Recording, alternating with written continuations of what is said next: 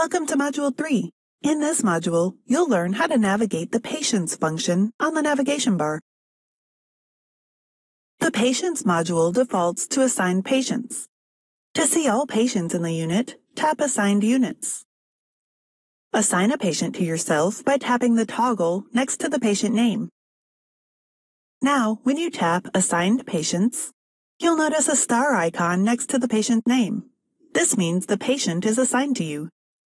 If you see a C in parentheses, this means the patient is confidential, and if you don't have access, you will not see their first name, last name, date of birth, or gender.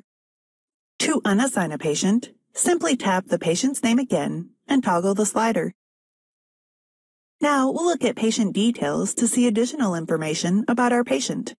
Tap Patient Details. Here we can see the information on our patient's age, gender, admission date, lengths of stay, and chief complaint. Navigate back to the previous screen by tapping the back arrow in the upper left corner. Under the Dynamic Care team, you'll see all the members caring for the patient. If you tap on a member's name, you can see their contact details, and from here, you can text or call them. When a patient assigned to you has new lab results, you'll see a lab icon next to the patient's name. This icon will expire after 4 hours. Tap the patient's record to view the results. Tap Lab Results.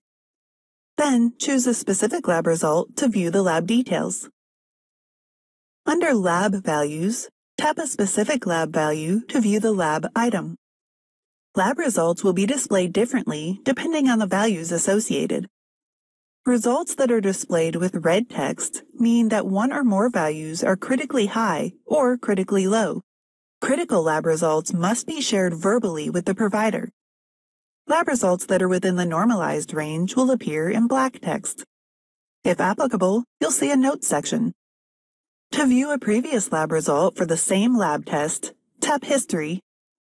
You'll see a graphical representation of the history of this test's lab results. Tap the back arrow to return to the Lab Details screen. Lab results can be sent to other contacts on the care team.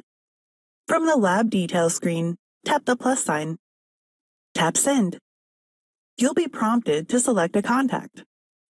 A sent confirmation will be displayed. Note that this step does not replace any critical lab notification policies at your facility. This concludes Module 3. In the next module, you'll learn about texting, group text, broadcasts, contacts, favorites, and alerts. Please close this browser tab to return to HealthStream.